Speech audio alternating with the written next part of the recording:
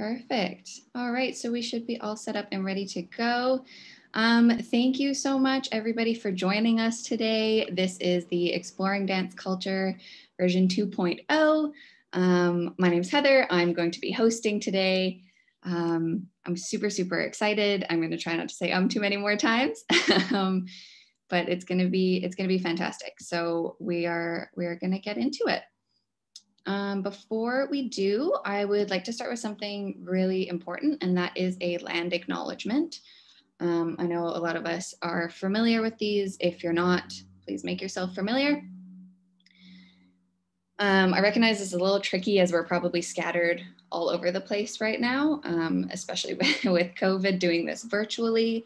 But I would just like to encourage you to always in your living and working and studying and dancing lives to be thinking about where you are and the significance and the relevance of it, and how that shapes your current relationship with the land and other people's relationship with the land around you. So yeah, like I said, we're all in different places. I know some people are in Alberta, so that's a lot of that native territory is like Blackfoot and Cree and Sarsi, and a lot of other things. So I encourage you to look into that. I'm going to do an acknowledgement based on UBC, since we're a UBC based club. So we are speaking today. I'm presenting from the traditional, ancestral, and unceded. And unceded, if you don't know what that means, that's totally okay. It just means that the land was never legally signed over to the Crown or the Canadian government. And so it's the territory of the Musqueam peoples that we are on. And the Musqueam people are one of various, like, culturally and linguistically distinct nations that comprise the Coast Salish group. And the Coast Salish occupies most of BC as well as down into the further coast. Vancouver specifically is Musqueam, Squamish, and Tsleil-Waututh territories are some of the main ones. And it's just really important for us to recognize the colonial and discriminatory and racist practices that have taken place on this land and that continue to oppress Indigenous communities. So I just want to acknowledge that UBC is built on this land and directly continues often to perpetrate some of these practices. So I just want us to be really aware and keep a really critical mind when we're doing land acknowledgements and just throughout our lives. And also to be aware that land acknowledgement is a super important step, but it's just a first step. So there's a lot of work to be continued off of that. If you don't know what land you're on, I'm gonna put a little link in the chat here. You may have seen this before. It is an awesome resource where you can basically just put in your address and it will tell you exactly whose land you're on. So that's a cool thing to check out. All right, without further ado, keeping that in mind moving forward, thank you everyone again for being here. I know I've said that a million times, but I know we're all super Zoom fatigued. I'm Zoom fatigued. It's a really hard time of year. So I just really appreciate you tuning in. It means a lot. It's really awesome. I'll give you a little rundown of sort of how the day is going to go. We'll let our awesome speakers introduce themselves, which I'm really excited for. But I just want to set up sort of a tone for the event today. I want to note that this is a conversational discussion, so it's going to be hopefully quite fluid. You can pop in with a lot of questions. We have some really knowledgeable speakers and panelists, and I see a lot of awesome faces in the audience too that I know have a lot to share. So we're super excited. That being said, like, don't feel afraid to ask questions, but I just want to emphasize that this is a safe place and a judgment-free space for learning, for sharing experiences, for being curious and questioning. And that while we're doing all of that, it's okay to make mistakes, and it's okay, that's how we learn, but that disrespect will not be tolerated. I don't think that's going to be an issue. All of you are wonderful, but just note that any disrespectful or discriminatory or hurtful speech will not be tolerated by me. So just keep that in mind. That being said, yeah, so I'll introduce myself. Our speakers will introduce themselves so you can get to know them a little bit. And then we'll get to the discussion going. And then at the end, I have a little trivia Kahoot game that I put together just for something a little interactive and fun, because I know it's a long time to sit. And we have some potential prizes associated with that at the end too. So I'll tell you about that. It's gonna be fun. Yeah, I'll introduce myself and then I will pass over speaking so you don't have to listen to me anymore. My name is Heather McNichol. My pronouns are she, her, hers. So feel free when you're talking about yourself, if you would like to use your pronouns, we highly encourage that, but there's no pressure either way. I've been affiliated with Dance Horizons for the past 5 years. I don't feel old enough for that to be true, but yeah, so it's been a really wonderful experience and it's a club that I really love. Dance Horizons is a UBC based club. It's been around for 35 years and it strives to bring, we strive to bring different styles of dance to a whole range of people, no matter what your level is, anywhere from beginner to advanced. We try to really keep it varied and we hire professional teachers. And so they're always really awesome. And yeah, it's a really fantastic club and fantastic place to be. And so Dance Horizons is putting on this event today and I am just hosting it. Yeah, I think that's all I have about that. I'm gonna let Campbell really quickly introduce himself. He's gonna help me with monitoring the chat today. So if you have questions, you can either directly, you can put them in the chat, you can direct message myself or Campbell if you wanna be anonymous and we can ask them on your behalf. You can also just raise your hand, that little function that does that as well. We should be able to see it and help you out there. And of course, speakers feel free to be like, oh, so-and-so has a question. Yeah, let's talk about that. But it's Campbell and I will handle it. So we don't want you to be too distracted by it. We'll cover that for you, anything that's missed. Yeah, you wanna say hi, Campbell? Yeah, hi everyone. So I'm Campbell. I'm a second year here at UBC and I'm also an events executive with UBC Dance Horizons.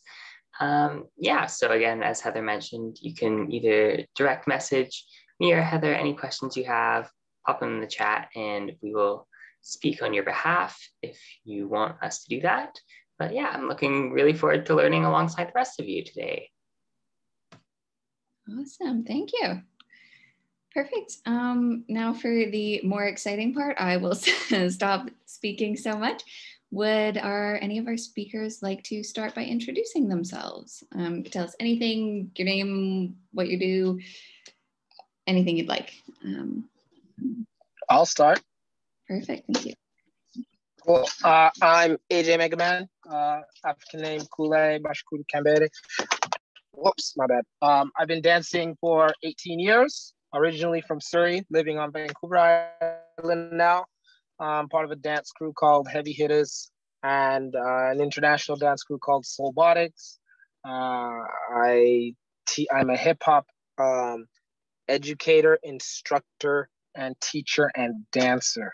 And I'm also a street dancer as well, from popping to Memphis jerking to hip hop to animation to some ndombolo and gumboot dance, which some people know as stepping.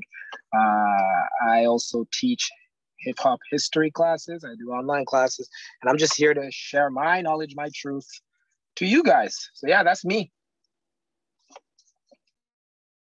Amazing, thank you so much. We're super, super excited to have you. Yeah, we're thrilled.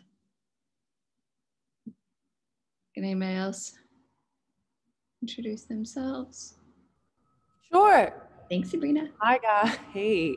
Hi. So my name is Sabrina Naz Comănescu. I am a dancer based out of Calgary, Alberta. And my background is in Caribbean folk, dancehall and soca, and I'm currently a dancer with Decidedly Jazz Dance Works, which is a concert jazz dance company here in Calgary. And yeah, just like AJ said, you know, I'm here to share. I'm really excited for this conversation and to learn from my fellow speakers here today. Cool. Thank you. Amazing. Thank you, Sabrina. We're so happy to have you back. Sabrina was on the panel last term as well, so we've got a mix of new and returning faces, and we're really happy about that. Would anyone else like to introduce themselves next? Hi, Clement. My name is half of Sinbirds. I have been dancing for a long time, streetwise, but as choreography goes and structured dancing and classes, I've been doing that for 4 years now. We're now getting into the space where we want to teach and educate, so we currently learning from other instructors and kind of seeing what works in terms of like teaching people about your culture and how to structure that.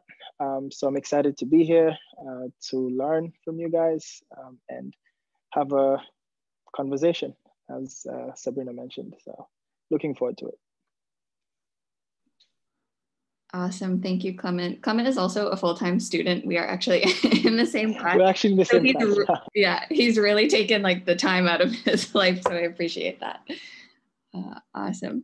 Maybe we can hear from Serge, the other half of Sinbirds. It's only natural. Right. So hi, everybody. My name is Serge Biriteye. Same as Clement, we are doing Afrobeats / dancehall and trying to step into the space of being instructors, which, has had its own challenges. And there's been a lot of great things that we've learned and hopefully could share some of them today. We are both from Kenya, but for those of you who don't know, we actually did not meet in Kenya. We met here through a mutual friend, and that was about 5 years ago. And shortly after that, we started Sinbirds because, we just found so much in common with each other, and here we are. So happy to be here. Thank you so much, Heather, for hosting us, and excited. Super happy to have you guys. Thank you for coming back. We appreciate it. We're excited. Yo, my name is Ajay Musodi, originally from Calgary, Alberta, but I now live in Vancouver. Still going back and forth. My mom still lives in Alberta, so got to go back and visit all the time. I am a school educator. I do residencies. So I teach cultural competency in the school system from K all the way to high school. And I also do acknowledgement of diversity within classrooms and dance programs and different studios, which has been really, really different this year. Prior to that, I was doing a lot of choreography training and a lot of fundamental training, still in the basis of hip hop dance and kind of playing around with some Afro dances as well. But a lot of my work this past year and a half has been really getting the chance to have awesome conversations. So even just being here today, like I'm super, super excited, and I feel very comfortable in these types of environment to just share and learn off of people. And I don't know, to me, I find it really interesting that the conversation we're having right now is always centered around understanding other people, understanding different people. And even as you look in this chat, I know like we're spotlighted, but as I was looking at everyone, we all look so different. Like there's so many different people from different places, from different cultures, from different influences, from different backgrounds. And that's exactly it. It's just that acknowledgement of the room. So I'm just excited to learn off of everybody. And thank you again, Heather and the Horizons team. Let's go. Thank you so much, AJ. AJ is such a phenomenal, I hate to use the word resource, but really you're such like a wealth of knowledge and awesome stuff. And we just enjoy having you so much as a human too. So thank you for coming back and for being here. Awesome. Last but certainly not least, Isa, would you like to introduce yourself? Yeah, hi guys. I'm Isaac Gasangwa. Most people know me as Iso, which is short of Isaac.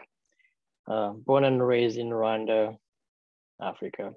Moved here 2014 and just missed dance. Just missed my African dance when I was here. I figured that there's lack of representation of African dance, and decided to start my own dance company called Afrobeat Dance Band.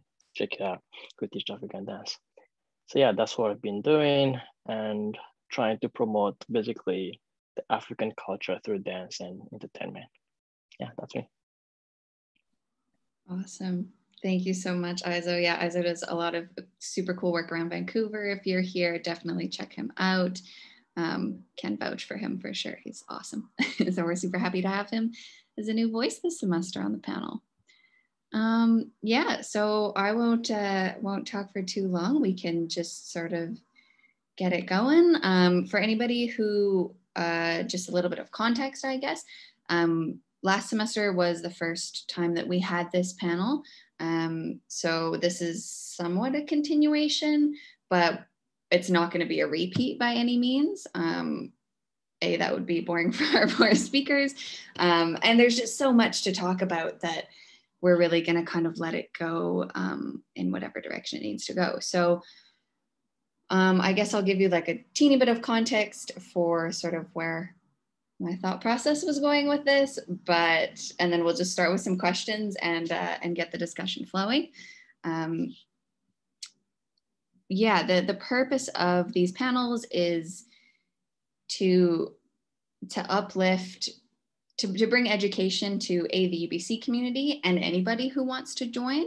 You know, like it's free, and so we just want to be able to bring in voices of people with different knowledge, different experiences, to bring their cultural understanding, and how we can share that and uplift that through dance. And another thing that I really thought would be interesting sort of to talk about, Ajay and I were sort of talking about this beforehand, is intersectionality. That's a big, big term. And I am not an expert. I am also learning a million things every day, especially on this panel. But how, you know, like where you come from versus where, like what dance styles are accessible to you. How does maybe the way you look play into dance, or does it not? Do you feel like you learn things all equally to everybody else? And what kind of ways can we celebrate the roots and the culture and honor that when we're branching out in new dance styles that maybe we don't know? And how can we keep those conversations and keep that learning always alive and going? Yeah, I don't know. I'm really just, this is sort of just me sort of percolating. So I would like to start with, maybe we'll just get a question put out to the panelists, and anyone can answer it, and we'll go from there. That sounds good to everybody. Awesome.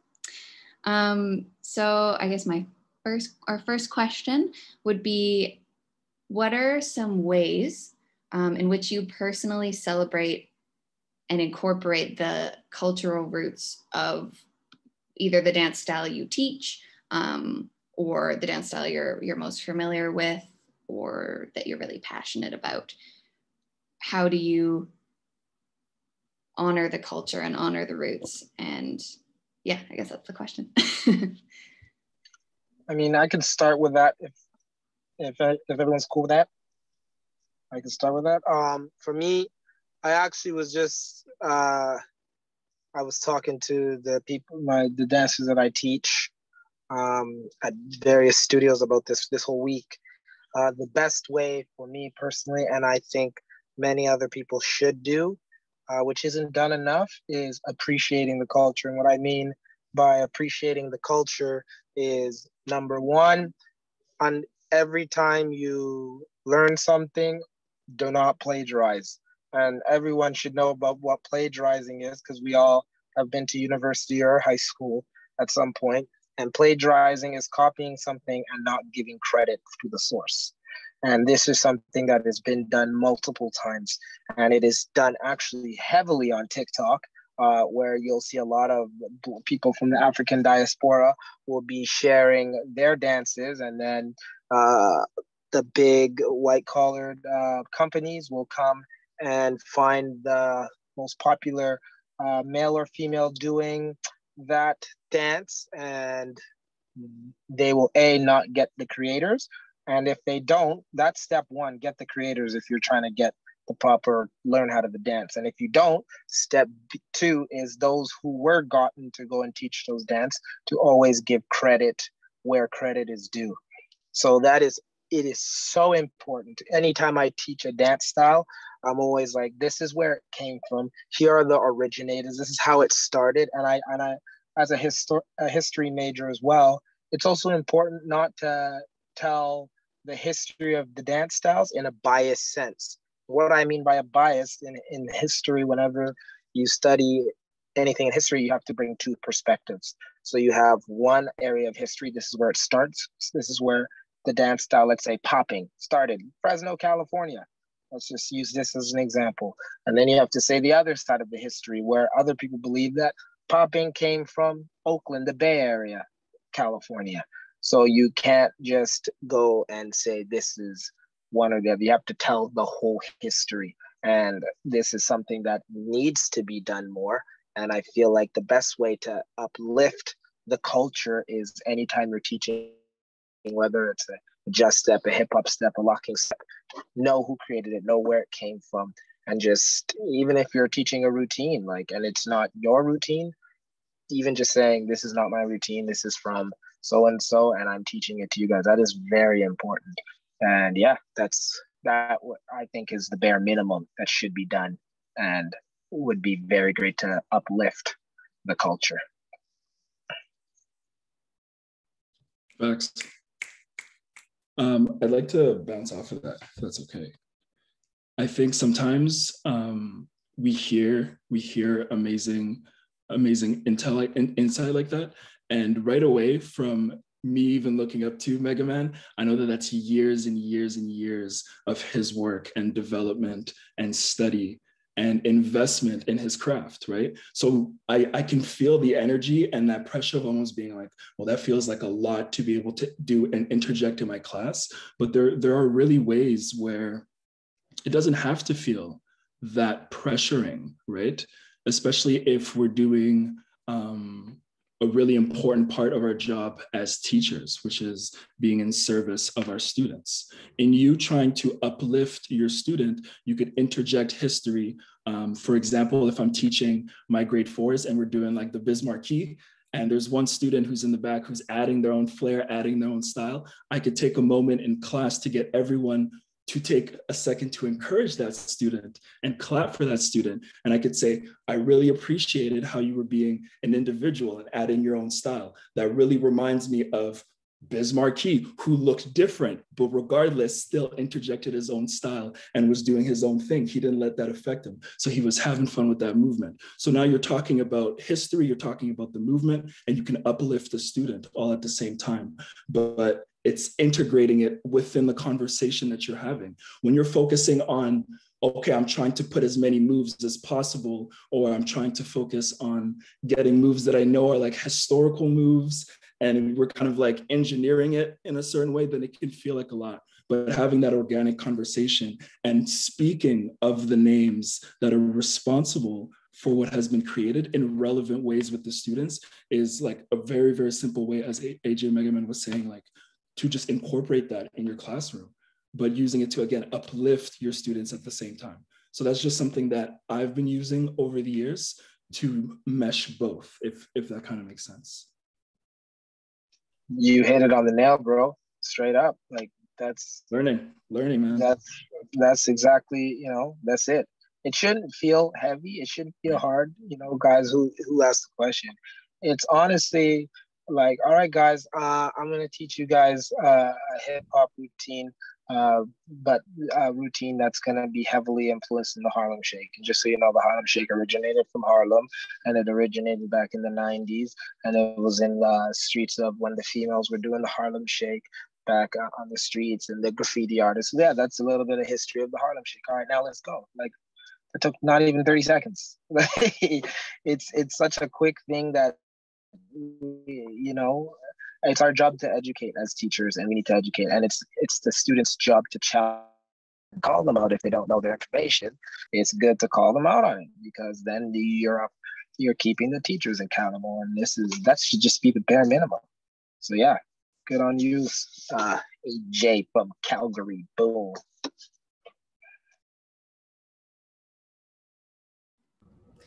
Yeah, AJ and AJ, wow, just gems. I love it. You know, these are social dance forms that we are all a part of. So I think we should definitely tap into that social aspect. And I think it's very okay to keep these classes conversational. Sometimes, I mean, I've noticed, and I've even taken classes where, you know, we go in to class and the teacher doesn't say a thing. And that is a method, and that's strong. And then there's also a method of conversating and educating and taking the time to just communicate with your students, because really that's what they need the most. When I think of, you know, how you put it, Heather, cultural roots, like I think of the word roots. And what do you get from roots? You get information, nourishment, support. Like these are all the things that we can tap into while we are communicating with our students, because we need these things in dance. So I guess what I'm doing here, I'm just echoing you two, but ultimately it is so important to have that acknowledgement of cultural roots. And how do you get into that? Is getting into the history of the dance style. Dig deeper. Right now in DJD, we're doing a lot of, in our jazz classes, we're doing a lot of Betsy work, which is kind of like a subgenre to jazz, very kind of a funky approach. And there's a whole history around that. And I'm making it a point to go up to my teachers at this level and having conversations to understand, well, where does this technique within jazz come from? Because it clearly, there's a connection to funk, right? And I'm very interested in that connection and the reverence towards that connection. So ultimately, keep it conversational in the classes. That's the best way we can pass along information. Fire, Sabrina. Fire. Straight fire. Blah, blah, blah, blah, blah. That was, yeah, so insightful. I have a bit of a follow-up question. Because I know a lot of the people here that I can see that are watching and listening today, some of them are sort of branching into teaching. I don't know everyone's individual history.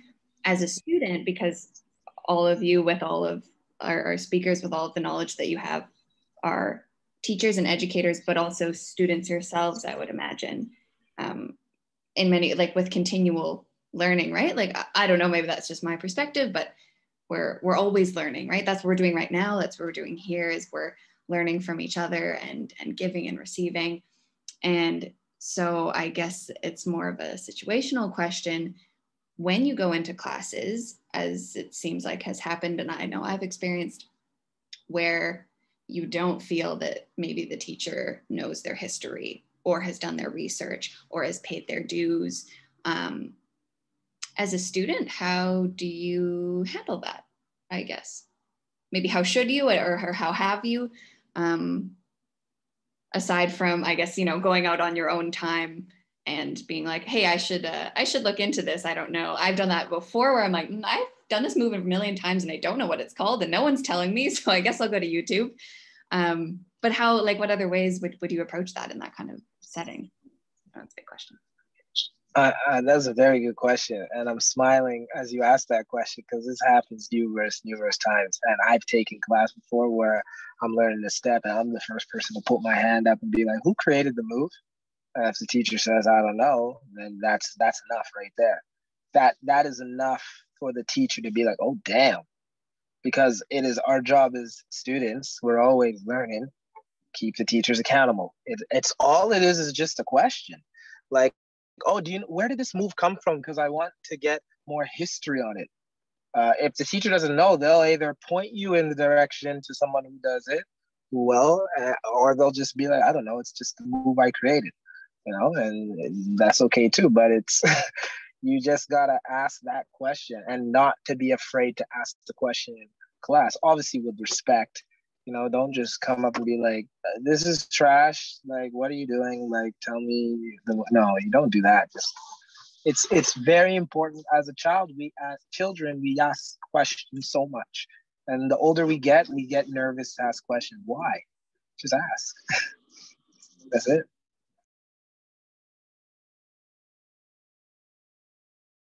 That was an awesome answer. Yeah, that makes sense. Thank you so much. And I loved your point about respect being. Yes, yeah, go ahead. I'm basically listening to what you guys are saying, and this is from experience. Like I know like how you should tell your student the history and the origin of the dance style.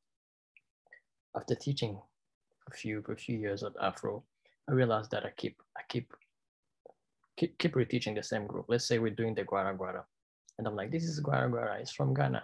No, it's from South Africa. I repeat again, this is Gwara Gwara, it's from South Africa. Next day or next class I come in and do the Gwara Gwara. I'm like, what is this again? They all look at me like, we don't know. And we've been doing that week after week, and I've been explaining it and telling this story.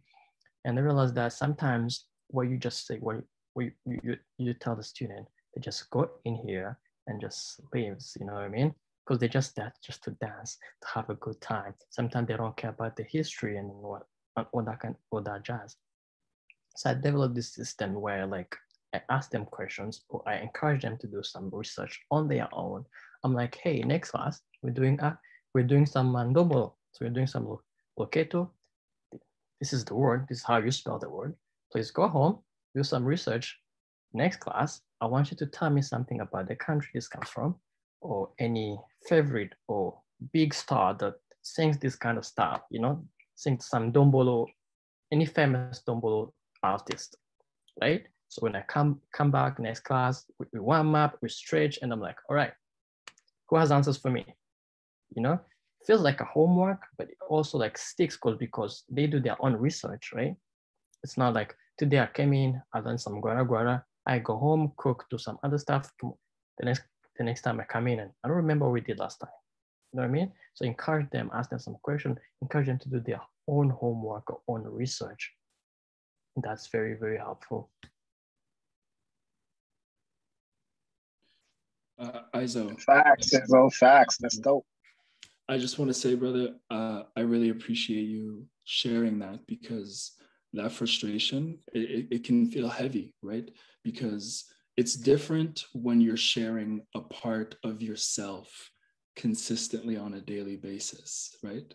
At the end of the day, we can talk about how it feels like students are just there to have fun, or maybe they're not remembering. But for the teacher, when you're teaching, that takes a lot out of you. It takes a lot out of us, right? It feels like this fight that you're fighting isn't going anywhere, or it even feels like a part of yourself is not important. And I'm speaking from something that I connect to very, very deeply, because the more I've been sharing things that have been close to me culturally, and I've been able to see people's reaction to it, it has brought back trauma from me growing up in school and not wanting to show my cultural background in school because of seeing the reaction that it would get. Like, I think something that's very important here, and Heather, you kind of mentioned it earlier, and Izo, you touched on it. Is dance just for fun, right? Is dance just for fun? I think dance is for fun. But a follow-up question that pops up in my mind is, who is it fun for? And if we change from the word fun and use escape, that might make a little more sense. Because when we have passions, when we tap into art, it is an escape of reality, right?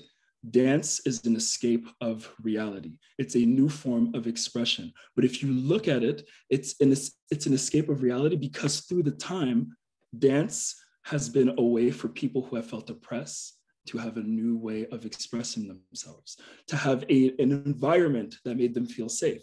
We could think about the LGBTQ community and Vogue balls and ballroom culture that's specifically created to allow a certain group of people that have a different story than my story, than your story maybe, but to allow them to express themselves freely, to do so in a safe environment. If you're thinking about B-boys, it's that same thing. A cypher and a breaking competition was meant for those kids to express themselves in that way. African dance is that same idea. It's that escape. It's the escape for people. Now, when other people get to enjoy these dances that don't specifically pertain to these groups, there's nothing wrong with it. But what has been happening is that we're forgetting who this escape was for and from what. We have to ask ourselves that question: what is the escape from, right? Because it can be very clear, right? If you look at history, and AJ, you were mentioning this before, I got this from Serge as well, and Sabrina, when you speak, it's very, very clear. The love of history and looking into history will really show you the things that have been happening. And it's interesting that similar things are happening right now. There's a lot of pain, there's a lot of sadness, there's a lot of anger, there's a lot of loss, but mainly there's a lot of trauma that's being carried, right? And out of all these things that are happening in the world, out of all these negative things, out of all this pressure, depending on how you're going through it, out of all this pressure, beautiful things are created. If we go back to the 60s, those horrible things that was happening in the United States in the 60s is what instigated the pressure that was necessary for hip hop to then start to happen in the 70s. And historically, that's always how it's been. If you look at a lot of the independence, the days that a lot of countries in Africa were gaining their independence, it was through the 50s and the 60s. And if you look at what was happening in music, there were big changes in music. There were big changes in art. There were big changes in how the world was connecting to this art. So I just think when we're looking at if dance is supposed to be fun and what it's supposed to be about, I 100% think it is supposed to be fun, but we really need to acknowledge what our place is depending on your connection to this dance, depending on how you connect to this dance, depending on your background, depending on who you are, right? Because we all have a different background. So if this is a space that isn't meant to keep me safe, it wasn't meant to keep me safe specifically, it was meant to keep another group safe, then me being in there, I am now a guest. So all I can do is respect this space, because there are also spaces that hold that same safety and comfort for me in different areas, right? Again, going back to the idea of all of us being so different. We all have different privileges. We all come in with different strengths.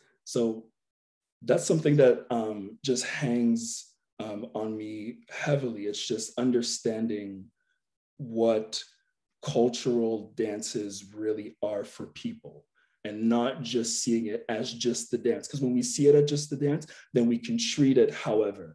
But when you relate it to what it really is, which is a reflection of the people, you can't just toss around people that easily. You can't just treat people how you would if it was just something that belonged to everyone. We have to respect it in a different way, right? So that's just something I want to put out. AJ said about things come from pressure. Diamonds are formed from pressure. Yeah. Boom.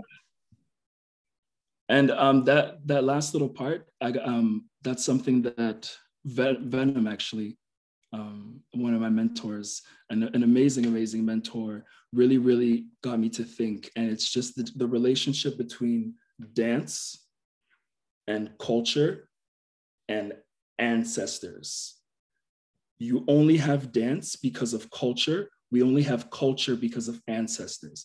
Ancestors decided what was important and what traditions were important to be passed on to the next generation. Without the ancestors, we wouldn't have any of these cultural dances today because they decided what needed to be passed on. They decided what stories needed to be passed on. Same as dance. The only reason we have ballet today, which is from the 1500s, is because that story has been passed on from generation to generation to generation. But it starts with the people first. The people decide, then it becomes culture or a social norm, and then it becomes something that we attach to our history. So just to throw that out there to clarify that little point, because that's something that Venom left me with, and it has really helped me understand the connection between dance and culture. Bars. Wow. Hi guys. I beat you to the punch. Sorry.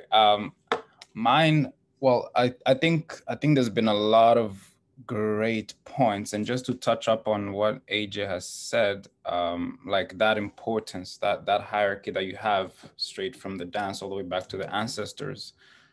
I have a question for the panelists. Maybe some of the attendees can also weigh in. Is, do we see a world where our particular dance styles, be it Afrobeats, hip hop, dance hall, jazz, do we see a point in our future where that dance will basically almost like envelop the whole world and become like for everybody? Like that status that ballet has, where with a proper training, nobody would really question what your skin tone is or what your right is in teaching that. Do we see a world where Afrobeats, dancehall, soca get there? I mean, hip hop's almost there, but it'll take Lang plus 300 millennia and the cheeseburger for that to fully happen, in my opinion. So yeah. I pose a follow-up question. Do we think that humans on Earth will agree on that same basis, just in terms of understanding each other's walks of life? Because when I think of that question, I think of like hip hop dance, right? There's a lot of pain. Are people willing to say, hey, I acknowledge that I may have brought my own trauma to bring you pain, and I would like to apologize for that. And while I'm doing this dance, I want to acknowledge that and move on from that. Because I think when we're looking at other dances like ballet, there's just a respect to it, right? There's a respect that has been given to it. And like personally, I think in real life, people are going to have conversation and unlearn. And I think to make everyone comfortable and understand where I'm coming from, I mean specifically, like for me personally, I had to really work on my personal anti-Blackness, my own self-hatred. So that's what I mean. For people to all be able to come together and enjoy these dances, enjoy these things that are cultural things on that even playing field, then we need to be able to do that unlearning so we can understand each other as people. Because if we don't understand each other as people, we're not willing to, then I don't think so, because these dances are created because people need to express themselves. I'm going to throw that to Nathan, because, yeah, look like you're raising your hand on the side. I feel like, yeah, that's definitely a good point. I feel like with conversations and stuff like this, there's definitely like a chance that can be spread. Like more and more people will end up understanding, but because like dance, especially now, is like also like a form of entertainment, as long as there's money to be made, there will always be some people that choose to skip steps in order to make their money. But I think like you're saying, with conversations like this, more people will be able to understand. And I think like as teaching too, like as much as you could know, it always comes down to, you'll never really understand the experience, right? If you're not from the culture, if you're a guest, you may know like theory, but you won't ever understand the feeling. So I think you'd be able to teach like steps, but in terms of like maybe like Afro steps, maybe not, if that's coming like solely from Africa. But if it's like hip hop, it's like an amalgamation of like different cultures and different scenarios that more people may be able to like relate to. But I think it really depends on like the style and also who you get your resources from. Yeah, because sorry, personally, what can I, Ajay Musodi, tell you about a Black trans life? What can I teach you about that? And why do I want to be the person to teach you about that? Why do I right? I feel like of leadership when there are people in real life who have that life experience and have the actual stories to tell, the knowledge to share. So I feel like I agree 100% with you, Nathan. There are dances, I kind of consider it as like the socially acceptable realm of dance where a move is so popular and has been done so many times that it's okay. Like everybody can just use it. It's like your grandma can learn to do it. Like your grandma doing the whip and nene, not appropriation. It's fine. She's allowed to do it, right? There are moves that are in that realm. And I feel like that's, again, things that are just social and just within our day-to-day and everyone can connect to. But when you start to just take and make it a point to pick out these movements without really understanding it or just blatantly appropriating a style, then there's that clear difference that maybe you shouldn't be telling that story. Because again, that dance is a story. Totally. Sorry, can I just follow up on that, on my question then? Because I think, personally, I think we need to prepare ourselves for that world, for the possibility that we can be there. Because otherwise, what are we working so hard for? Like, why am I working so hard to show you this part about myself if I'll never truly be ready to see you then take that and share it to other people who maybe don't have access to me, right? Or because of whatever biases they may have, they do not wish to learn from me. And I feel like we should be ready to look past those biases and believe in ourselves so much that we are ready to see that world. And I'm not trying to dismiss how tricky or convoluted it can get, but the reason why I asked that question is to sort of kind of gauge everybody's stance on that or what they think, whether that's possible. So maybe we can hear from some of the other speakers. I think Clement wanted to say something earlier.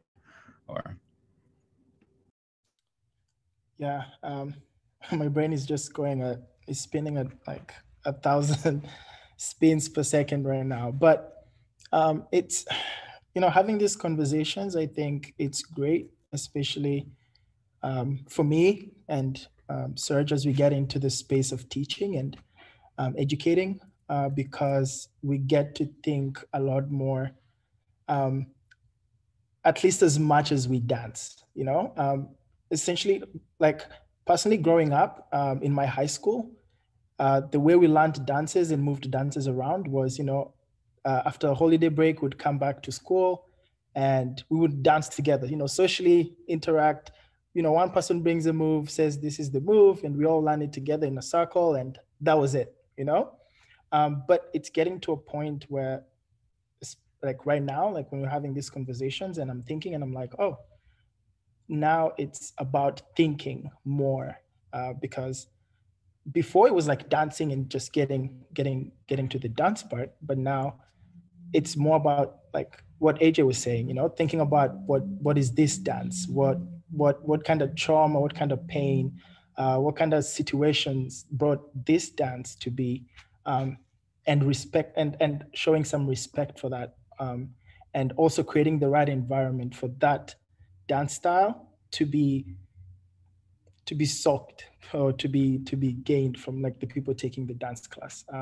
But at the same time, what Serge said, I think it is going to be tough if we don't think about this world where we can let go of these dance styles that we hold very dear to ourselves, to be able to let other people also take them over and interpret them how they have experienced them, and have like this global acceptance of these dance styles that we're teaching.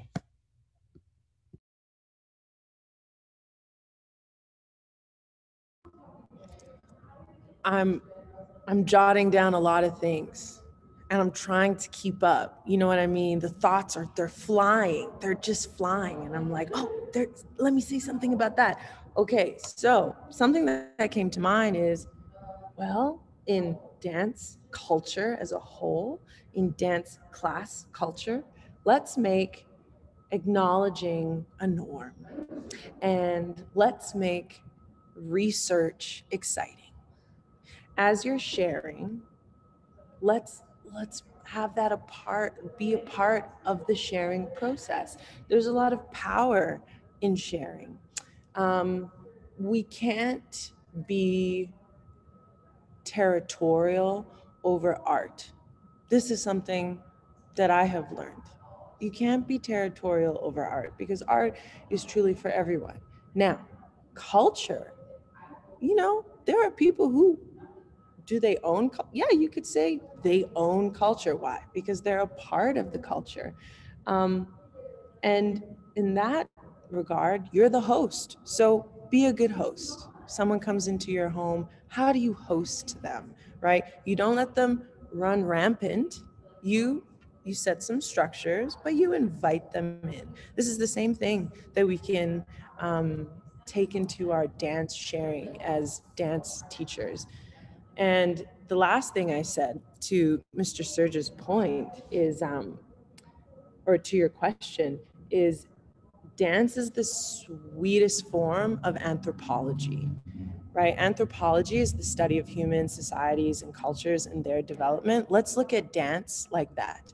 And as it expands and goes to many different people who maybe are not from the culture, let's breathe easy and know that we did our part as hosts, as teachers, because why? We acknowledged and we encouraged our guests to do the research, right? It's gonna spread, it's gonna go. Hello, it's called globalization. It's called technology. Look at how we're having this talk right now. We can't fight it. Sure, there's a lot of trauma and there's a lot of pain. There's a lot of heavy stuff in the history, but you're going to offer that up. You're going to offer that up. And as a host, I will do my best to teach you how to hold that trauma, whether you are a part, right? If you are in the culture or you're a guest, I will do my best. And then I got to kind of keep it pushing because art is always evolving and always expanding, right? That's a thought. Can I say something? Yeah. As Serge asked that question, 2 words jumped out of my head. The first one being understanding, and the second one being accepting. Right. I'm from Rwanda. We have this traditional dance basically designed around cows. For us, cows is more valuable than money, right? So they designed this dance around cow because of that respect for cows. And I have a sister of mine called Dada that lives in Vancouver. And she grew up dancing to that traditional dance and started her own troupe here in Vancouver called Indangamirgo. Because of the lack of Black people, she only has white people in her troupe, right? So she's teaching them that traditional dance that they mainly dance into weddings, African weddings, especially Rwandese people, right?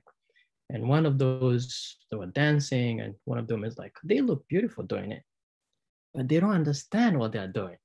You know what I mean? There's that accepting. I accept that they can do it and they look beautiful, but she doesn't understand why they're doing that, because the value that she has for cows is not the same thing as those white people doing it.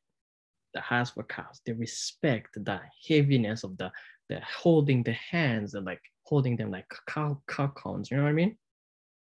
So that's why, and that's basically why we are doing what we are doing.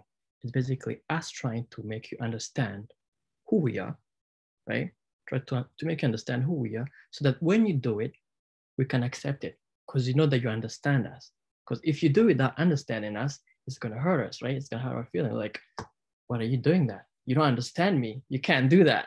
You know what I mean? So at one point, we're going to get to a point where we accept people doing our things because they understood us.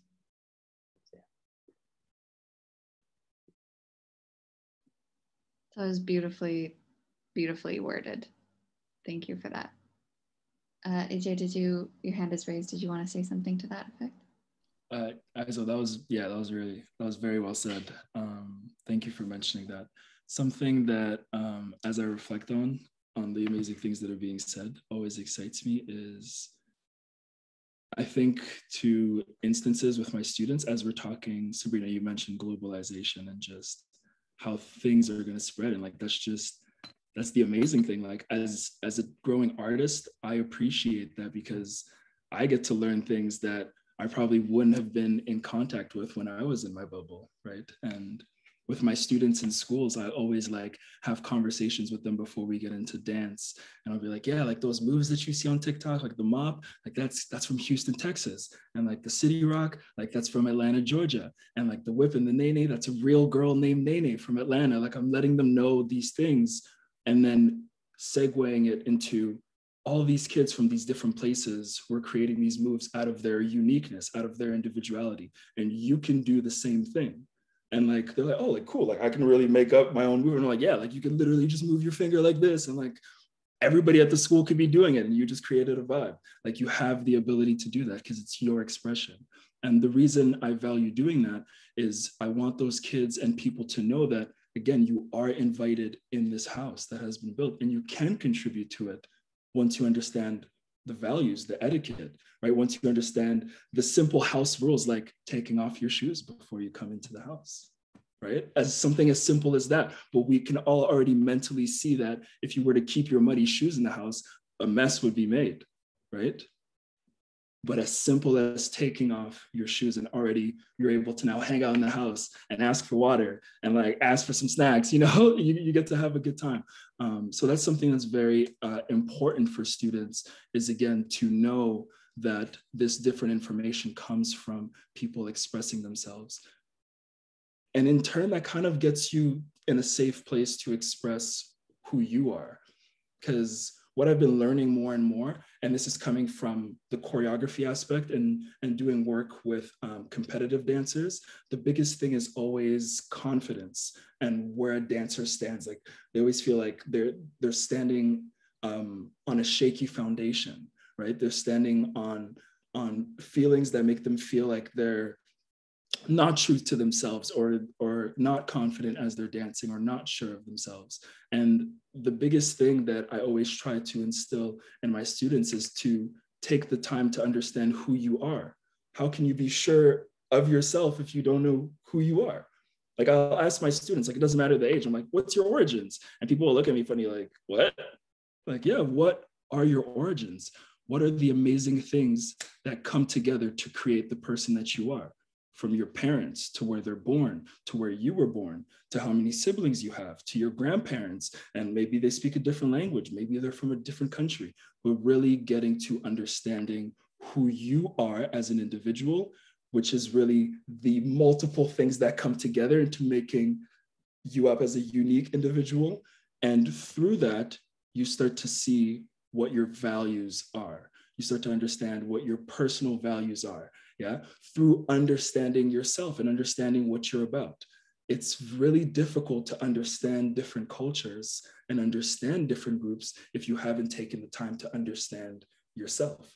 And we all know that to be true in other things. It's hard to love others if you don't love yourself, right? If you don't understand who you are as an individual, again, as simple as your history, right? Your background, maybe your family has traditions that they've upheld for years because those are ancestral values that still fall upon you for you to choose if you value those things or not. And that again helps you understand who you are so that when you go out into the world, when you go out into these classrooms, you can take in this new information and you can explore it for the sake of understanding and acknowledging someone else's values because you know how important it is for you to have values. And back to Isol's point, in a classroom, once students are used to doing that, and you can do that in a Division I mindset, Division II mindset, by simply getting them to acknowledge the students in the class when someone does something different, and really, really acknowledging that in the classroom, or if you're working with older students, actually talking about the differences and why people move a certain way. If Mega Man can even chime in, if you're thinking of the style strutting, that style is different based on the fact that the mindset of the dancers who were doing strutting is militant. Everything is militant. And that's because there's a deep connection to the Black Panther era. So the mindset is different. You can't connect to that idea if you're not thinking about that, right? If you're not thinking about that history and what the people were about. So what does that mean for you? When have you had to stand for something that meant a lot to you? And then you can now base that connection off of a value that you actually have and you can acknowledge. So the same way we're unlearning and relearning and unpacking these things in real life, it's the same in dance. You need to come as a person to dance so that you can understand other people. And as teachers, we're trying to inspire our students, because this is what I'm picking off of the teachers who have inspired me. They helped me understand who I am and to look deeper into who I am and be proud of that exploration. So now I'm just so curious about everybody else. So that's what I would just leave in terms of that. Bro, you asking me to chime in, you already dropped bars, bro.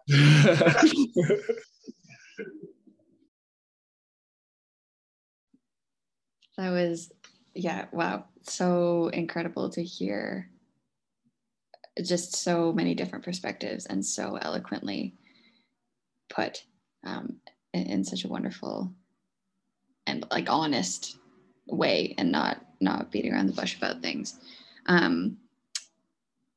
Unless anyone, it didn't seem like anyone wanted to chime in. AJ has a great way of really just like summarizing things so awesomely. I had a question, sort of going off what a lot of our panelists here were talking about earlier, like what Isaac mentioned with understanding and making sure that other people have understanding, so that when, like Sabrina talked about, the globalization and the sharing is not, it's not something that we can fight. It's happening and it can be so beautiful, but how do you make that so it's not hurting people, and so it's paying respect to like the pain and the trauma or the joy or whatever it is that those dance styles come from. And so this is a roundabout way. I'm not the most succinct person, but bear with me, it will be worth it. When we're talking about, so we've talked about sort of that giving and teaching perspective.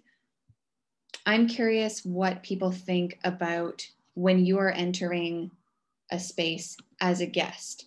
Like AJ was saying earlier, you know, with like the voguing and the ballroom, and I don't know if anyone here, I don't think is like super embedded in that community, but that was built for the LGBTQ community. It was built for non-binary and trans people. It was built for people who, right, were oppressed and were under attack by the communities that they lived in. And so how do we celebrate that and be excited and passionate about it and want to be involved as a guest without overstepping or causing pain or making the narrative about ourselves? That's a big question, but that's just kind of where my brain went. I would suggest just giving voices to the people that are the educators, simple as that.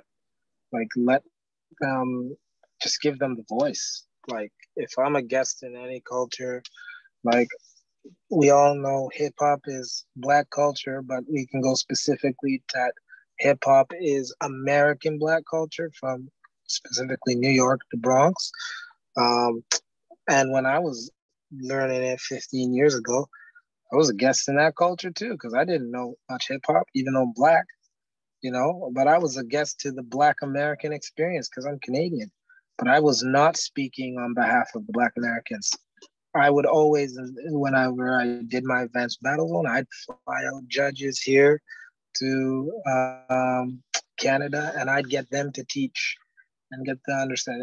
And then while they teach me, until they gave me the credit that, AJ, you can go, and they gave me the pass to go and educate. So it's just how to not step on any toes, in other words, is uplift the originators and the people you're learning from and give them the the mic to talk. That is very important. So yeah. Amazing. Yeah, that's very, very succinct and so true. I appreciate that. Thank you, Mega Man. Serge unfortunately has to go. So I just wanted to give him a quick minute to say bye and before he has to head out. Thank you. Yeah, so unfortunately my work day is not yet over, so I do have something else to get to at the moment. But I just wanted to thank everybody here for taking the time to listen and taking time to share. And I'd like to open myself up to basically anybody, either from the audience or from the panel. Like, let's keep this conversation growing. And I believe, you know, since the last conversation we had, our thoughts have changed a lot, and this is gonna, you know, keep improving those. So it would be good to keep the conversation going, and hopefully, you know, looking forward to part 3 coming soon. But yeah, thank you so much. Thank you so much for joining us. It's always a pleasure and so wonderful to have you and to hear from you. So we'll definitely see you again soon. Oh, everyone's saying thank you in the chat. Yeah, that's awesome. I don't want to keep you from your work day, but we appreciate you and everything you've got to offer here. Love you, Serge. Easy.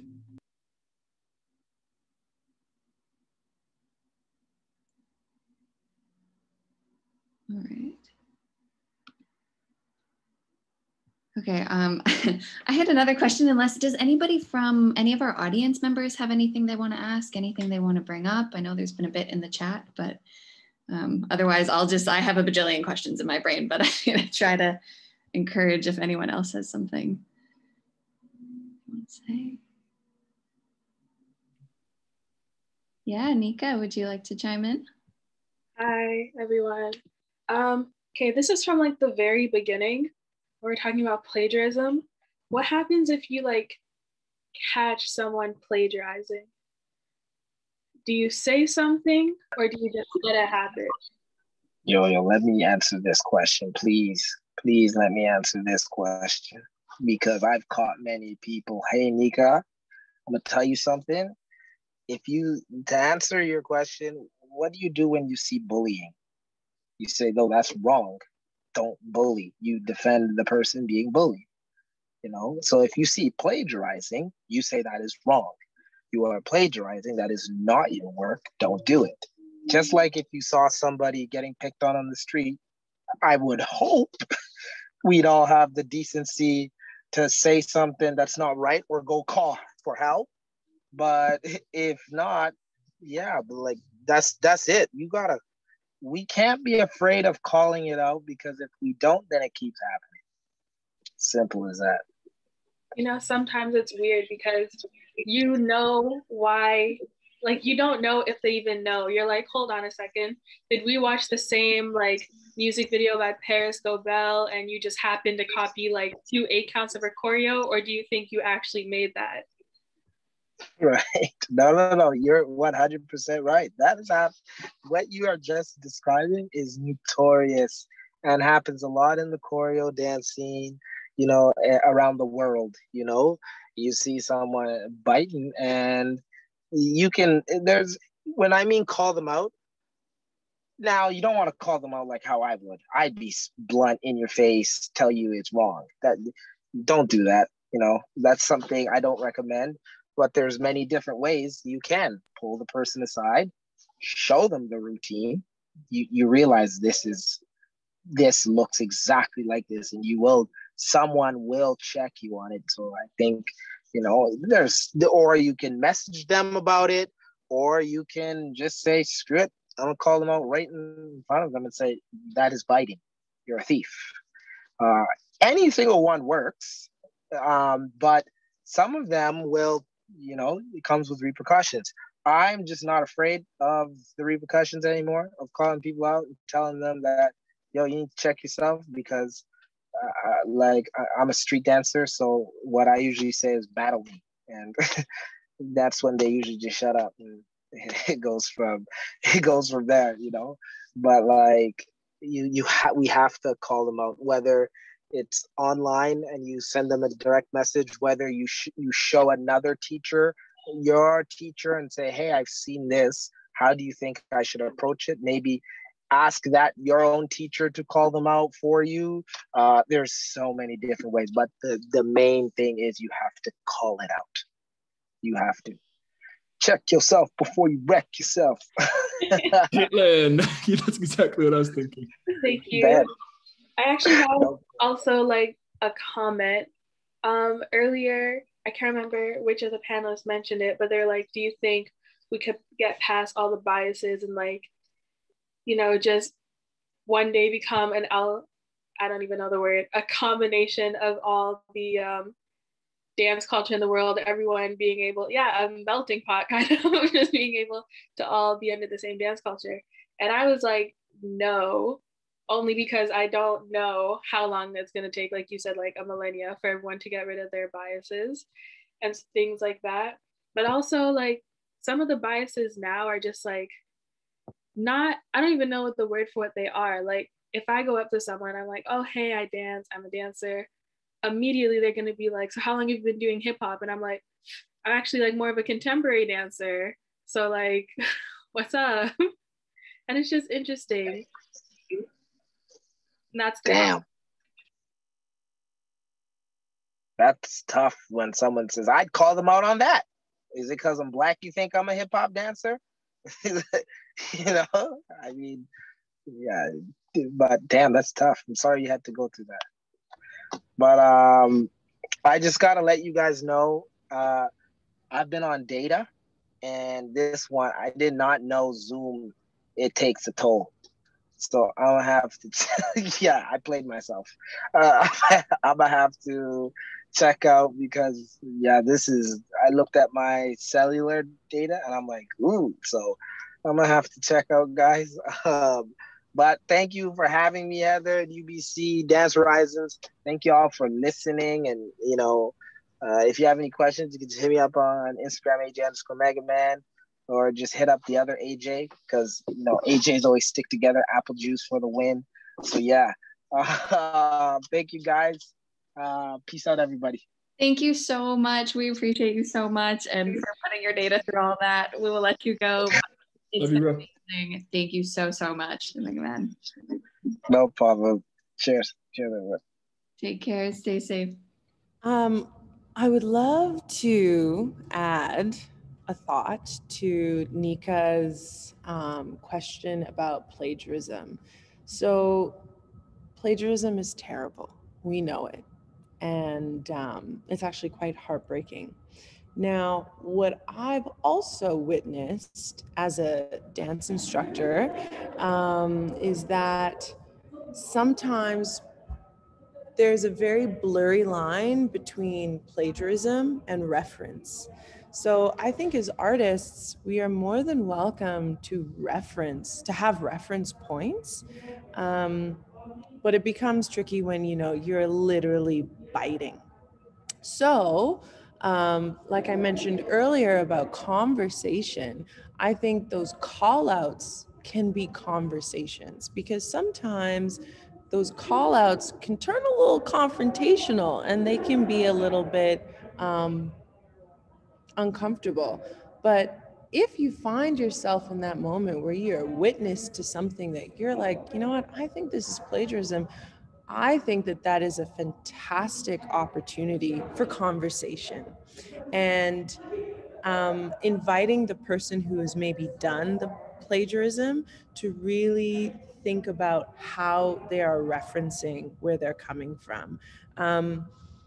I just know that those types of conversations can be kind of awkward and, like I said, confrontational, but don't let that deter you in any way. I think dance and art it's all about conversation, because maybe they just didn't see it like that, and you can be the person to educate them or to enlighten them, right? We need to remember that dance, this is a community thing. This is a community sport. And especially these social dances, this is social, right? So sometimes these wars, people like to war all the time. You know what? easy. Let's have a conversation, and let's really pinpoint, are you trying to reference or are you fully biting? Because there can be a blurry line. And the last thing I'll say is, you know, to move genres and styles forward, it's awesome to reference history, right? I do that a lot in my jazz work, right? There's a lot of, oh, and here comes my friend just, thank you very much. Kayla Kesse, let's go, big dance, Calgary vibes here, let's go. Yes, what I'm saying is that, you know, especially if you're a part of a style that has history and has lineage, you must reference the past to really innovate what's happening presently and move the style forward. So I guess what I'm really trying to say is, let's acknowledge the difference between reference and plagiarism. And if we can truly confirm that it is plagiarism, let's dive into a conversation around that, because maybe people just don't know, right?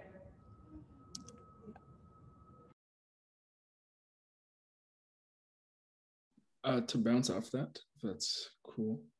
I 100% agree with what Sabrina just said, because I think a really, really important part, even if we're just talking about hip hop, is that within the music, within rap, within dance, like, it's been alive because of that concept of remixing and sampling and paying homage. So in rap, you'll often hear bar for bar renditions of something a rapper from another generation has said, infused in another way that's contextual to that artist, right? So like that is something that is done in hip hop. So that's where I want to make that connection to what Sabrina just said. That's an amazing time to have a conversation on what influences and how they're paying homage to what you've noticed or the connections that you've made. Asking a dancer like, oh, I like how you paid homage to this, and having that conversation. Or even if it's a teaching moment, teaching them how to correctly pay homage to a style and how to correctly interject that within your dance. Because I think something that's very important, especially when we're thinking about choreography scene. I grew up as a choreography dancer. I did a lot of that. We really have to understand that a lot of the times when you see things like that, or even the concept of looking like everyone else, breeds a lack of self-confidence at times if you're not working on that actively, because you're consistently trying to be like somebody else. You're consistently trying to move like someone else. Now, the beauty is that is if you have a different understanding of choreography and you get to find yourself, you have an understanding of yourself, then we're back to that first conversation. You can take in information and remember who you are and how you deal with the information that you're gaining. How does it apply to you? But if you're not learning who you are, then you're defined by these movements. And when you're choreographing, it's very easy for people to fall in this realm of what the idea of choreography is today is what they're going to try to replicate in their movement, because that's what's accepted, that's what's seen. I'm trying to like make sense out of it as I'm saying it, but what the norm is for choreography tends to be the fallback for students that are feeling like maybe I don't have what it takes to choreograph as an individual. So I think that's another beautiful moment to take that vulnerability and inspire someone, uplift someone by letting them know, hey, in those moments where you're doing improv or freestyle, I love seeing your individual style. And when you're interjecting influences from other artists, like here's a way that you could do that where you aren't, where you're fully giving credit to that artist that you're inspired by. So as a leader, you could take that position and inspire. But yeah, I'm kind of just giving more ways to have that conversation, as Sabrina was saying, because to me, those are all opportunities to uplift each other, because at the end of the day, I remember that I was a lost dancer as well. I thought that this was like, the dubstep stuff was like it, but I didn't understand that like there's techniques to it. I didn't understand that hip hop had moves to it. I didn't even understand that my cultural dances, when I was going to cultural parties, like I was just taking it in because I was there, but I didn't really understand it until I started to look into it and I fell in love with it. are you going to prosecute me for being a kid that doesn't know what's going on? Like, no, you know what I mean? No, we're just humans. But that's a beautiful opportunity to lead someone to be inspired to do the research and inspired to do things ethically. You know what I mean? Like, I always tell some of my homies like that want to do dance full time. I'm like, yo, you don't have to wave away from your path to do what you want to do. But at the end of the day, do you want the OGs and the people who are in love with the style and people are part of the community to respect you? Or do you want your financial gain to respect you? At the end of the day, on your last days, if you really love it, the answer is simple. You want the community that you are a part of, right? That's what you care about. Everything else is just here to stay on earth when you leave it. But your connection to that community, the impact that you leave in that community is there forever, right? So at the end of the day, which side do you want to be? And that can be, again, just a really good way to have conversations with people and inspire them to do that thinking. I think so. Kind of bouncing off of what Sab says. Throw it to Clement. Gets to me, I feel like my mind has just thought of like 1,000 other things. Okay, let me try to find. First of all, let me just go back to the idea of like plagiarizing and what Nico said, Sabrina and Jay as well.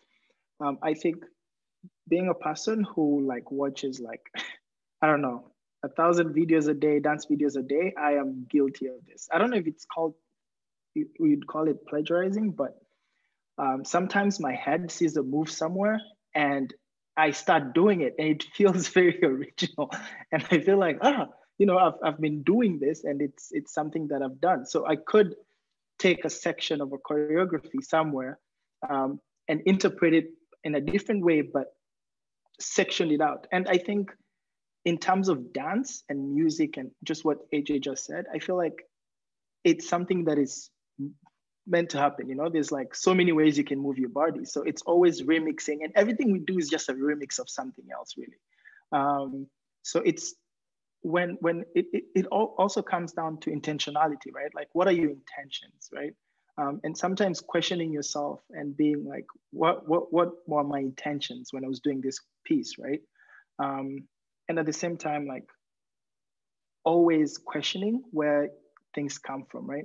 And we have to understand that it's okay to be wrong. I feel like sometimes when we have these chats, I hope no one else gets this, but sometimes I'm scared. I'm like, should I ever try to do this style? Should I ever try to do this certain dance style? Or should I ever try to do these moves?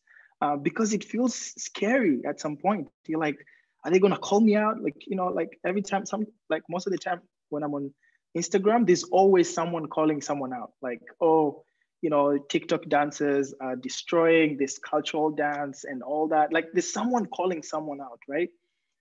And I don't know, I feel like this is a question I'll probably pose to the panel as well, is like finding the balance between like, if people are celebrating that style, even if they're doing it the wrong way, right? If that's how they try, that's the most they can do, like if they're trying to do it. And also understanding if they don't care about the dance style and they're trying to just go with the wave, you know, like, because everyone is doing it and everyone is looking like, this is the dope thing to do now, so let's all do it.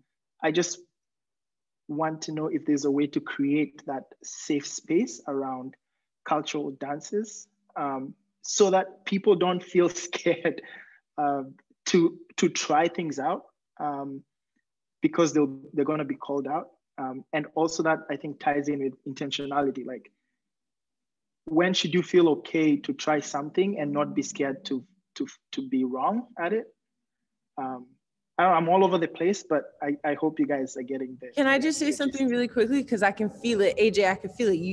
You're coming in with something hot. I can feel it. So super quickly, what I'll say, when I heard you say the word fear, it made me think of cancel culture. Stop it.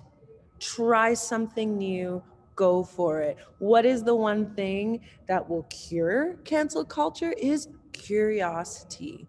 And underneath your curiosity, have a clear intention.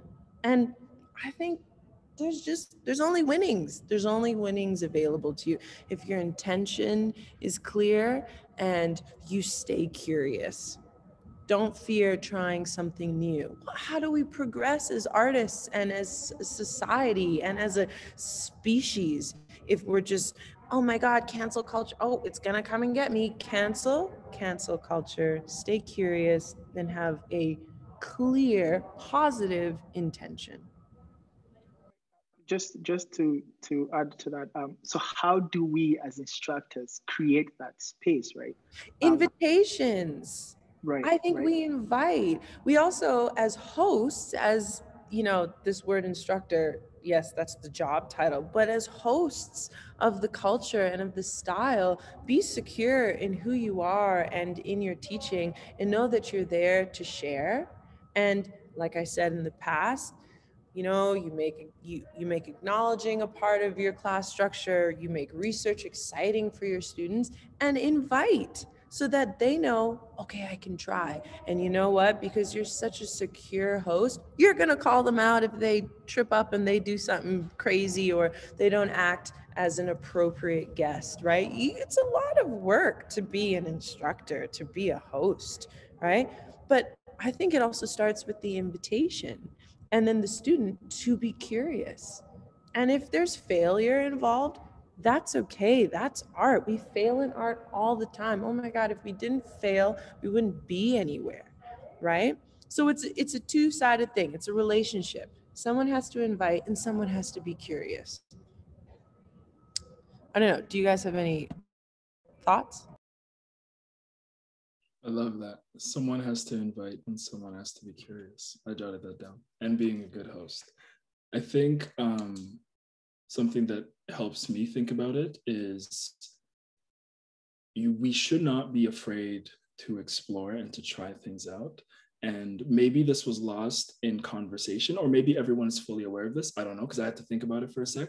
But this is solely if you are being paid and you are in a position where you have, like, you put yourself in that position of, I am telling this story and I'm being compensated to tell that story, because now the severity of your actions is that appropriation. I don't believe that if you are just someone who loves to dance and you're exploring and you're taking the classes and you're in the ciphers and you're in the sessions, that you're doing anything wrong, because that's the point, is to be curious. You could even have a program outdoors where you invite people to come dance this style that you love, but you do it for free. Now you are really a host of a space that is safe for students to experience this dance. Why do you need to financially benefit off of that story? And if you do feel like you want to make that your stream of income, then there's no wavering around it. You need to have the experience to tell that story. The same way I want my doctor to have the experience. The same way I want my like, you know what I mean? Like, I don't have to get into it, but you guys get what I'm saying, right? But when my homie wants to tell me health advice, I'll listen to him because we're homies. I want to listen to his new diet, but I'll see a specialist if something's wrong with me, if I'm paying money to it, if my life is on the line. You know what I mean? So there's nothing wrong with the exploration. Like, I'm the type of person, if I was to screen share my notes, like, I dive down to like almost as many states as I can, what dance style they do, the music, the genre, when it started, why. I will probably never explore that dance style in a physical form, but I just love to know about it and to know about the people. And there's dance styles that I will never be able to teach to anyone. One, because I'm probably never going to be that good at it. And two, because it's special to me. And I think as artists, we have attached dancing and creating and teaching with our jobs and how we keep feeding ourselves and keeping ourselves alive, which makes sense, especially if you have a business, especially if you're doing this full time. But now it's really thinking about this new information that you're taking in and the information that you're trying to solidify or go back on and to strengthen, right? If you are already teaching a style, then being a practitioner is the key. Consistently involving yourself in the community is the key. Being there, like in the trenches, actually being there physically, because you're already teaching. And if you haven't yet started teaching, then taking more time just being in those communities and inviting people to create that space out of the goodness of your heart. But I believe that once you take money for it, you are now in a position where you are pushing that movement and you are the leader, which, as Sabrina said, the responsibilities are big and it's amazing, it's beautiful, but it's a lot. So are you ready for that? Is that something that you want, right? And if it is, then it's a long journey, an endless journey, and something that should excite you. Like it's something that should really, really get you going. I know it gets me really, really happy, especially when I see these other panelists, and as AJ and Serge were just in here, same thing, like that inspires me to see how they're taking it in their depth, and knowing that I'm learning off of that just as much, and learning off of you guys who are asking questions, and maybe we'll cross paths in the dance world, right? But that's what we're here to do. So if I was to just to add on to that, I really, really like your idea of being a good host, Sabrina. That's a really good way of thinking about it. Yeah, being a good host.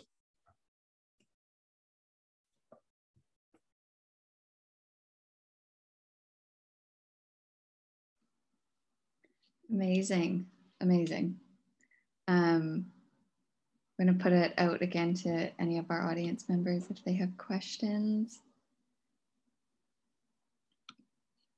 Monika's got a great one in the chat here.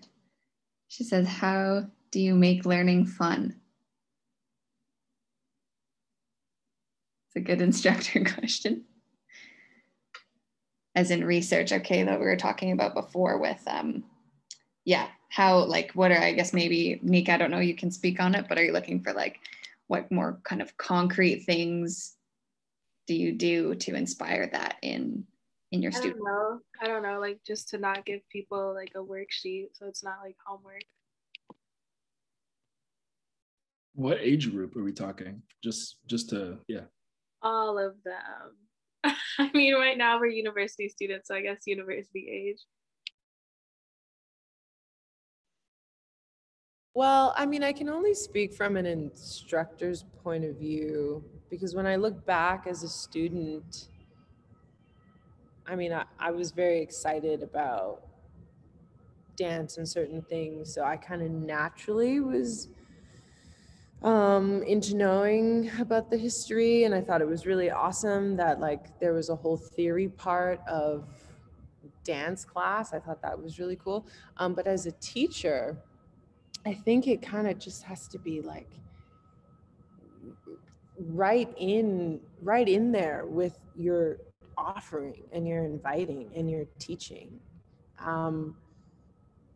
This cool move, here it is, go look up who made it. I don't know, you know, there are so many different ways you can keep it super conversational. You could say, it's by so-and-so, come back next class, tell me a little bit about this person. Like, there's so many ways to get people engaged and excited about the history, and also showing that you're excited too, I think is also really important. You know, we see it all the time with little kids. If you walk in as a teacher and your energy is down and you're just like, oh Lord, I got to do this little combo again, you know, the child feels that. And so then they kind of pull away and they start running around. But if you are super engaged, well, it's like a magnet, right? So the same thing with adults, showing them that like, this is it, this is a part of me, come with me, learn about this. We only have 60 minutes, but check this out, you do more. There's years of information attached to this. That's something that comes to mind. I don't know, what about the fellas? What do you think? I don't think learning anything can be fun. Like any type of learning, it's horrible, it's bad, it's uncomfortable, which is why school, no one likes school, right? Because it's a place where you go to learn. But and like a hack, or yeah, a simple way to make learning fun is to relearn what you already know. That makes a little bit interesting, a little bit fun, because you already know what you're doing. So it's kind of like feels a little bit fun. right? So find something that you enjoy, a combo that you already learned, a groove that you already love, and repeatedly groove on it, research it, see its origin, find a way to do it differently. That's an easy way to make it fun. But it's not supposed to be fun, because that's the process of learning. It's the struggle, it's the difficulty, it's the failure. That's why it's learning, right? It can be fun. That's my opinion. Thank you for telling us how you really feel. I love that. I love that. Like, Thanks. let's get it going. Yeah, AJ, do you want to take it away there first? Yeah, this is my last answer because I got a jet, unfortunately. So I just want to thank everyone. Thank you, Dance Horizons. Thank you, everyone, for joining in. Thank you, amazing speakers. Wow. Yeah, like every time I get to hear, especially Sabrina, Izo hearing you speak today, Sinbirds, one half of Sinbirds and the full half of Sinbirds too. There's always so many amazing things to hear, because again, the stories that we learn from others is what gives us that insight to really understand ourselves. So I appreciate you guys for making me look deeper within myself and finding new things. To kind of go off of that question of making learning fun, I've been trying to lead. I'll give you guys an example that I use with little kids, and then I'll kind of loop around to why. When I want to teach kids, and I'll do this with like grade 2, got to be a little cognitive up there, a little more cognitive up there, grade 2s, to like grade 7, grade 8. What I like to do is I'll play this game with them, and it's literally like dancing telephone. Yeah, especially with like COVID restrictions, like they're already in their little groups and their little hubs, so it depends. But what I'll do is I'll get them to stand in line, and then I'll explain to them that the front person of each line is going to watch me. I'm going to give them a sequence of moves. We're going to pass it down the line. You're going to teach your friend the sequence of moves until it makes it to the end, and we're going to see what that move looks like. And they're going to be like, oh, that's like telephone. And I'm like, yeah, if you're thinking about cultural dances, those are traditions that have been passed down generation and generation by ancestors. So we are going to do that, and we're going to see what happens. So we play it. I play music. I show the 3 moves. They pass it down. At the end, it looks nothing like the first move. Of course not, right? Like it's something is going to change in translation. But I let them know at the end that no one was wrong. You only did what you were taught. So you did your job, and you passed it on to the next person.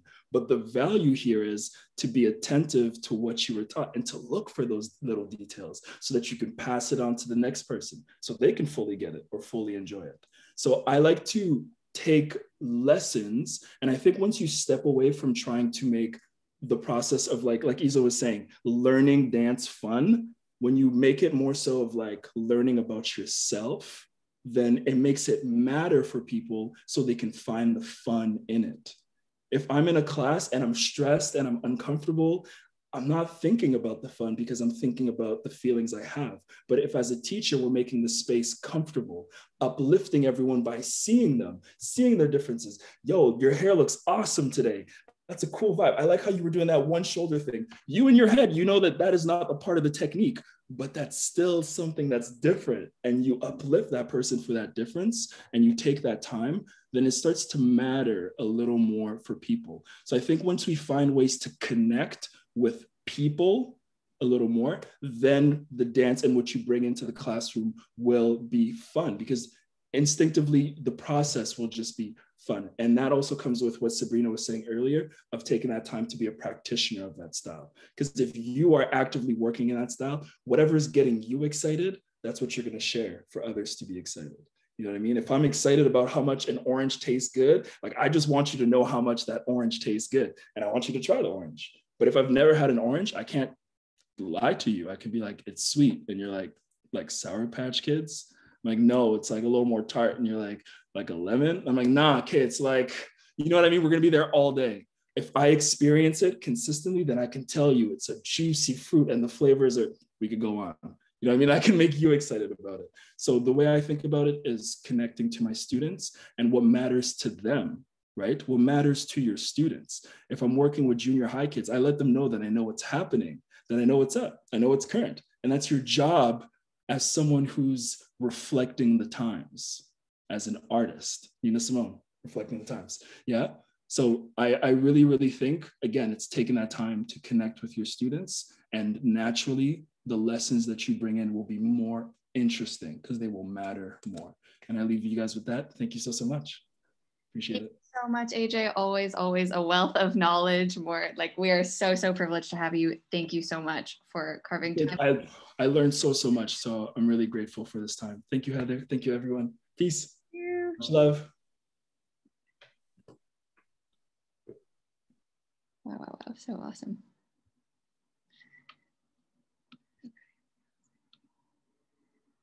Amazing. Sorry, I'm processing. I don't know about anybody else, but lots of fantastic stuff. Yeah. Panelists, Sabrina looks like she's thinking. I don't know. Yeah, I wanted to, I'm thinking about your question, Nika. Nika, like, do you mean, for you specifically? Like, no, I like to research stuff. I love Googling stuff. Amazing. But like sometimes when you think something's exciting, you're like, whoa, both these moves came from the Bronx. Can you believe? Someone else is like, okay, so can you show me how to do it? But like, you want to talk about the history? I don't know. Mm-hmm. Yeah, something that also came to mind is like, it's not for everyone, and that's okay. And maybe that's your shtick, that's your thing. You love the history of movement, and it's unfortunate that maybe not everyone's on that bandwagon, but like, still go for it. If someone was experiencing, I don't know, like if they were not having fun researching, and they were a more mature student like yourself, I would also invite them to just kind of zoom out a little bit. Like, I remember I was researching things about modern dance companies, and I was like, okay, this is great, but my soul is not ignited with this information. But I just had to zoom out a little bit and maybe just learn about dance as a whole versus like the specific company, the specific choreographer. You can kind of learn about how dance works. Sometimes if you just broaden your perspective while you research, you'll find something to anchor you within that, and then that can invite you back in to getting excited. You, not necessarily Unica, but the student who's maybe feeling like, oh gosh, I have to research this thing. Zoom out a little bit, find something that can bring you back in. Mm-hmm. To add to that, I feel like most of the frustration that comes with like research is not knowing the resources or where to find the information. So, I mean, as an instructor, I think maybe providing these resources, giving them like a guidance to find the resource, because like anything, like in class, if you have a paper to write, it's always like, what am I gonna, go to Google Scholar, find the things that are like, that have been peer reviewed. Like, it's a stressful thing to do to find the appropriate resources to give you the information that you need. So I think personally, like when I'm thinking about this now, I'm thinking, as I go forward with like being an instructor, it's more of like, creating a resource, having some sort of like URL, some websites, some place that has the information, maybe typing it out and having it ready for people that want to learn more, or just people who are in class, so that they can have that opportunity to have the information ready and all they have to do is read it, which is not going to make it so exciting, but it's going to make the burden of you trying to find that information less, and give you like a head start on where to start and look.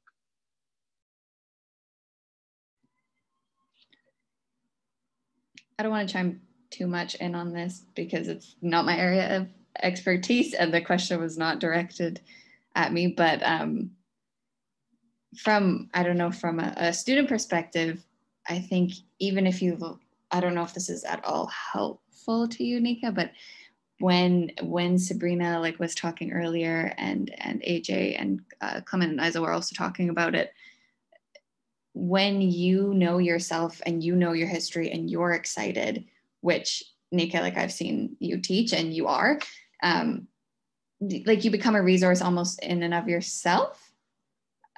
I don't know if that's like, that's not really constructive stuff to answer the question, but I don't know if people disagree with me on that, but I think, you know, like taking class from somebody, you know, like if I were to take class from Clement or Izo or Sabrina, like maybe sometimes if people don't fully understand right there, the things that you say and that you share might be sticking with them more than you think. That would be my hope. Yeah. Mm-hmm.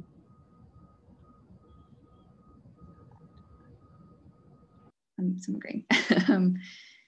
Wonderful. Well, last time that we had this panel, it went a little bit over time, and I don't want to make people do that again because I know we are all tired of being online and being on the internet as much as we could listen to our speakers talk all day. I like really could. And I think like based on the faces I see, a lot of people are still bright-eyed and bushy-tailed, so that's awesome. But I don't want to hold people for too long. So we'll do some little wrap ups. Did anyone have any sort of last things that they wanted to impart or any of our speakers or anyone else? Just smiles, just grinning faces. Hi there. Can you guys hear me? Oh, yep. Hi, my name is Rachel. Sorry, I don't have a camera, so.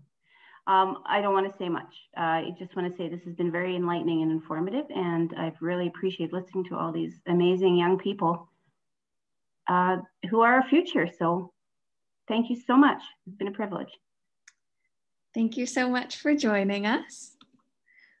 Super unofficial, but that is my mom, and so very nice of her to be here. Wonderful. Izo, your hand is a little raised here. Did you have something else you wanted to chime in? Or I don't know if that was an accidental hand raise. Oh, yeah. I've been on the other side for a very long time now, so I don't know how to be like a dance student anymore. So I have a question for our students here. Because for me, when I was taking class, I used to think that a class is somewhere you go, not just to learn like moves, right? Know what I mean? Not just to go there, do some steps and go home. It's a place where I get to get information about the movement, the history about the movement. I get to walk out. I get to do some conditioning. You know what I mean? It's a gym, it's a lecture, it's a dance class, it's all that good stuff. So I want to know the idea of a dance class these days.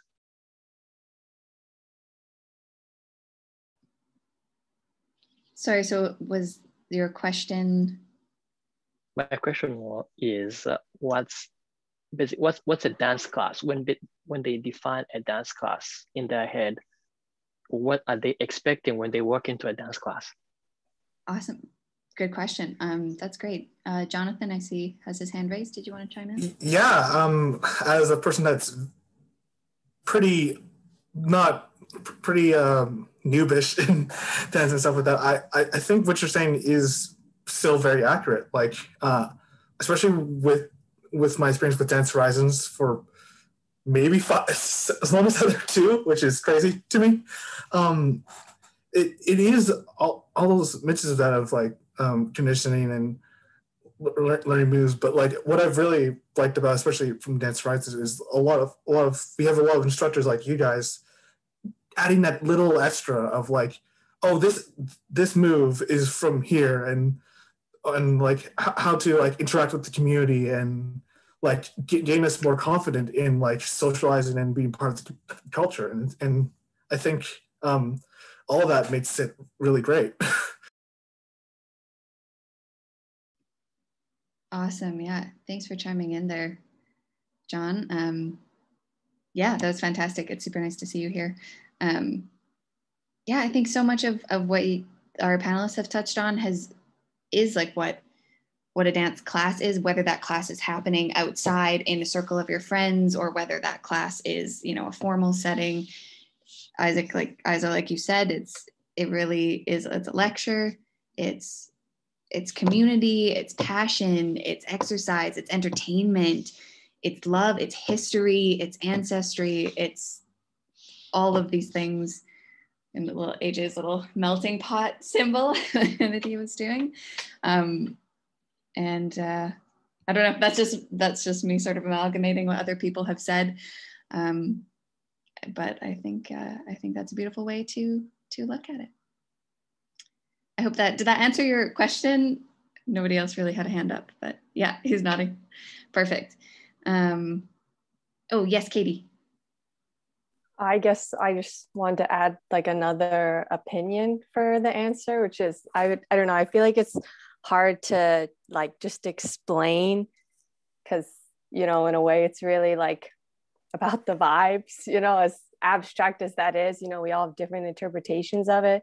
But I think for me, dance class is really like to learn, but in a fun way, that it's like, you're not just learning like whatever the routine is that the teachers, like the actual moves themselves, like you're learning like the culture of the dance, but also learning like, I feel like really the specific nuances that like each teacher has that they bring to the table. Like when you're just in that environment, you know, you have a lot that you can learn of, just like, I don't know, even in the way of like how they explain things, like sometimes even like, you know, the specific sound effects that different teachers use, like there's a lot of different ones, even when you're not counting. And I think even that is like, you take little pieces of that from each class you're in, along with the people that you take the class with. And it's all just like that learning experience together of like, you know, it's not just one big piece, but it's like all those little pieces.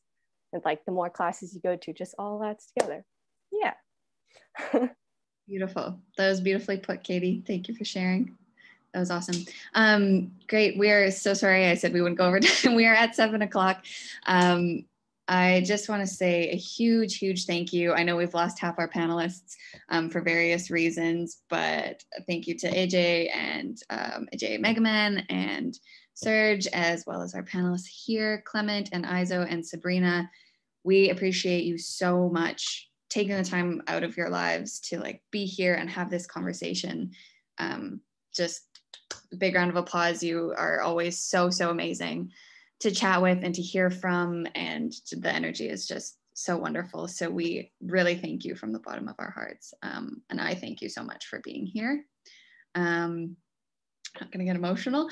Yeah, and thank you for our audience members. I know you're all tired as well. It's been a hard year. And so thank you for showing up for yourselves and for your community and for each other, and to hear from our incredible speakers. Like, give yourselves a round of applause too.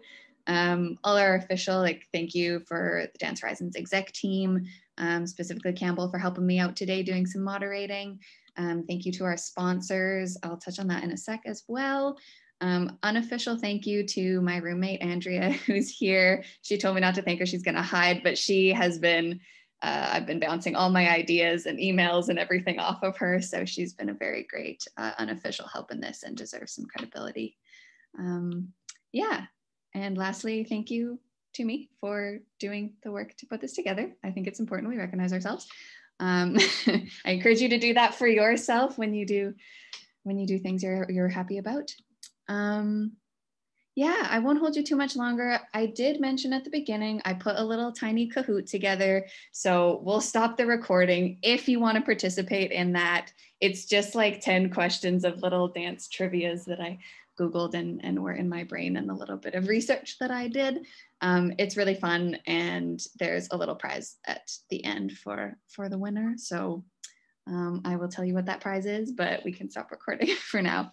So yeah, I just wanted to do a big wrap up, and thank you so much to everybody for being here. This has been Exploring Dance Culture 2.0, and we can't wait for 3.0 and 4.0 and all the .0s to come. Yeah, our future president is nodding. She loves these and she's super on board. So we're really happy about it. Yeah, thank you again to our speakers, especially. Really appreciate you being here.